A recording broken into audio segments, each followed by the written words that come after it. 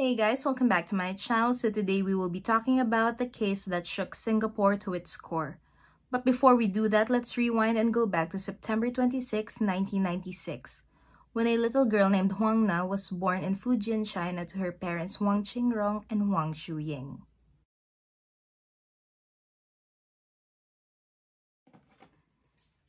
Qingrong and Shuying both belonged to farming families in Fujian, China, and had quite some difficulty trying to make both ends meet for the family. So that's why just a few months after Huang Na was born, Qingrong made the difficult decision to leave his little family behind. He left the mainland in hopes of making more money for his family, and then settled in Singapore, where he worked illegally as a vegetable packer in Pasir Panjang Wholesale Center. Now, Qingrong did make more money in Singapore compared to when he was back in China. However, this did not make things easier for the family because Shuying discovered that her husband had been lying to her. Shuying found out about the multiple affairs that Qingrong was having with multiple women in Singapore. This resulted to Shuying filing for divorce and gaining full custody of their infant daughter, Huang Na. Now, a few years after this, Shuying met and married a businessman named Zhang Wanhai, and they welcomed their first child in early 2003. In May of the same year, Shuying flew to Singapore as a paidu mama to accompany Huang Na, who is now enrolled in Jintai Primary School. Paidu mamas are study mamas, and they are foreign women who accompany their children who are receiving primary or secondary education in Singapore. And most of these study mamas or paidu mamas are from the mainland or from China. Now, just like what Qingrong did a few years back, Shuying also worked as a vegetable packer in the Pasir Panjang Wholesale Center. She and Huang Na lived near the area with 4 other flatmates in a very small flat. In late September of 2004, Shuying traveled back to China to visit her husband and her other daughter, leaving Huang Na in the care of their 4 flatmates. Shuying was scheduled to return to Singapore on the evening October 10th. However, Huang Na really missed her mother and longed to hear her voice. Huang Na then asked one of their flatmates if she could go to a nearby phone booth to call her mother. Now, this phone booth was located in the food court of the wholesale center and was only approximately 500 meters away from their flat. So, the flatmate agreed, telling Huang Na to come back immediately. At around 1 p.m., Huang Na called her mother, reminding her of 2 gifts that she promised: a computerized English dictionary, which was a huge thing for Asians back in the early 2000s, and a pair of sandals. Shuying then informed Huang Na that instead of coming back to Singapore that evening, she will be coming back the day after instead, so October 11th. Now, 3:30 rolls around, and Huang Na isn't back in their flat yet. And since it had already been 2.5 hours since she initially left, their flatmate grew quite worried. So this flatmate decided to head to the food court in Pasir Panjang Wholesale Center and tried to look for Huang Na. However, she did not see any sign of the child. Now, growing even more concerned or more worried about this situation, the flatmate then decided to walk the short distance to Jintai Elementary School, where Huang Na was enrolled. And again, she did not find Huang Na there. Now, this is where the panic started to settle in. The flatmate then rushed home, talking to her 3 other flatmates, asking them for help. So the 4 flatmates scoured the entire Pasir Panjang Wholesale Center, asking everyone they could if they had seen the child. Until at around 9 p.m. when they bumped into a 22-year-old vegetable packer named Tuk Ling Hao, who was also Shuying's co-worker and a close friend of Huang Na. According to the Malaysian-born Tuk, he saw Huang Na around the food court at around 1 p.m. when he was there purchasing mangoes. She was reportedly wearing a denim jacket, shorts, and was oddly walking around barefoot. 4 flatmates looked around for an hour more before finally deciding to call the police at around 10 p.m. to officially report Huang Na as missing. An investigation and search operation began immediately. Xu Ying also rushed back to Singapore to help with the search. For days, she'd walk around in different nearby areas showing passers-by photos of her missing child. She searched everywhere, including the mountains, but did not find anything, not even a clue. Now, a barista from a cafe also came forward, saying that he'd also seen Huang Na around the food court at approximately 1 p.m. that day.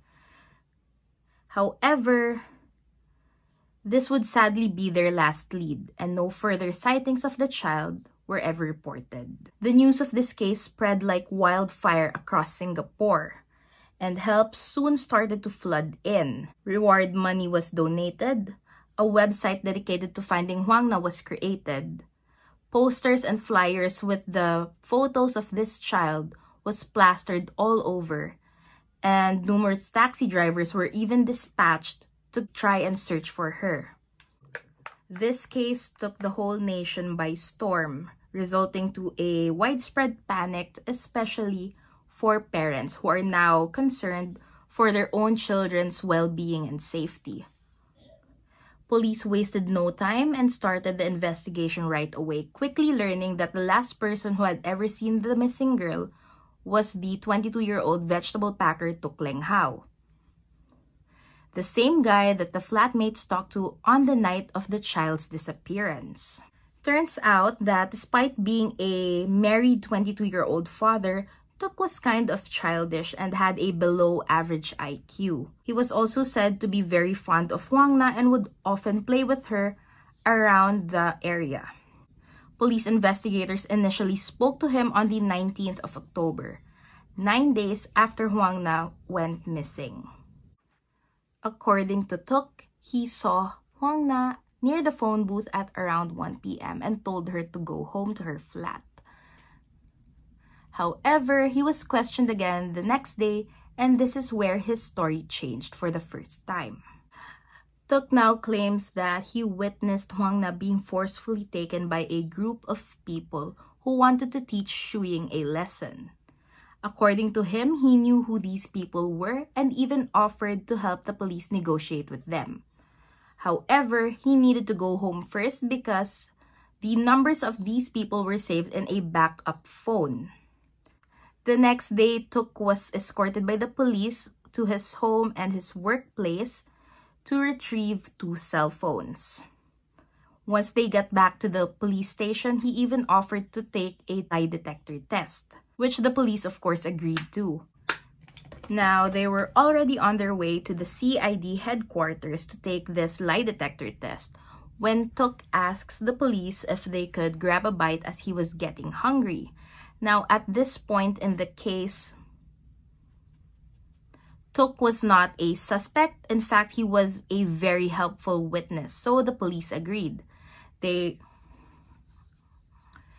stopped by at a restaurant where they all sat down at a table and Tuk ordered some curry, my personal favorite. And then after ordering, he excused himself to go to the bathroom. However, instead of going to the bathroom, Tuk exited and escaped through the back door of this restaurant. Fishy. And since Tuk was initially coming in for a lie detector test, he was given a visitor's pass with the CID emblem on it. He wore this emblem in hopes of passing as a police officer, and he succeeded. It really worked. In no time, he was crossing the customs checkpoints to the border on his way back to his hometown in Malaysia.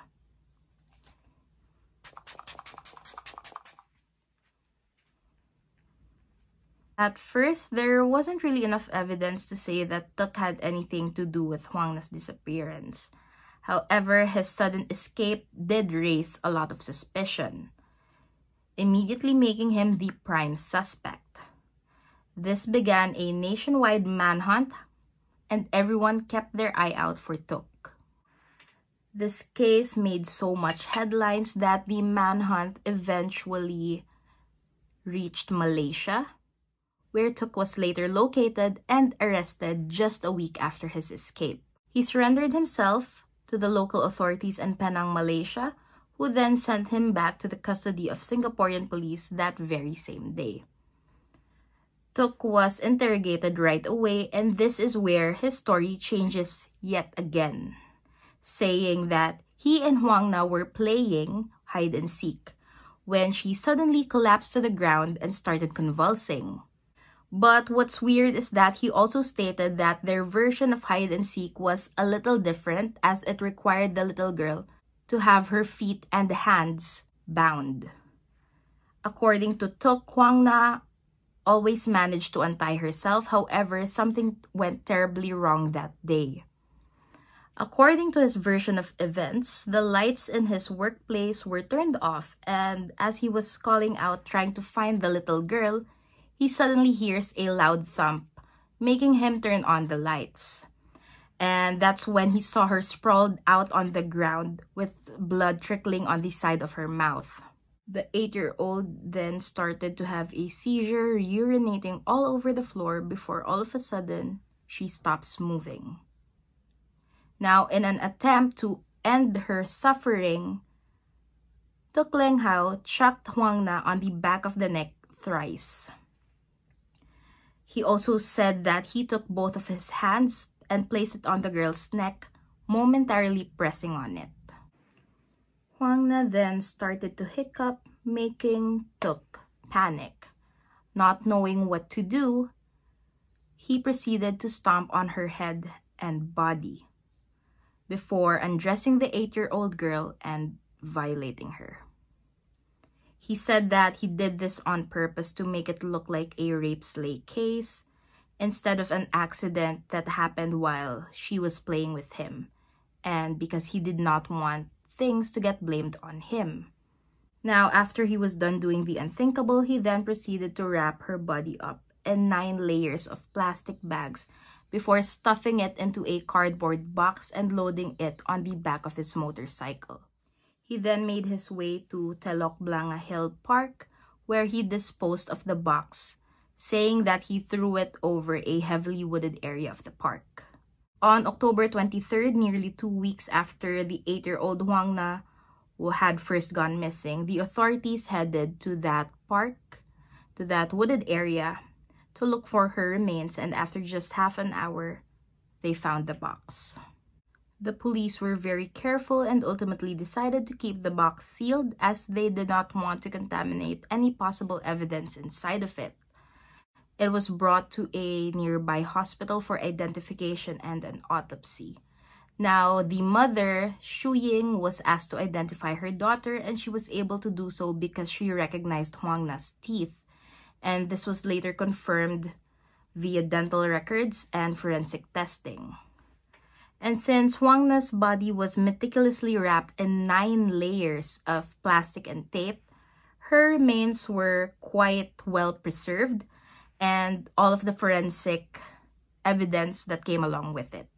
Now, the autopsy revealed that 8-year-old Huang Na did consume mangoes just a little while before she met her untimely demise. And remember, I told you, when Tuk Leng Hao saw Huang Na at the Pasir Panjang Wholesale Center on the day of her disappearance, he was at the food court buying mangoes. It also revealed that her actual cause of death was smothering and that she had multiple injuries. She had injuries on her face and on her scalp, suggesting that she had been stomped on. She also had injuries on her arm and leg.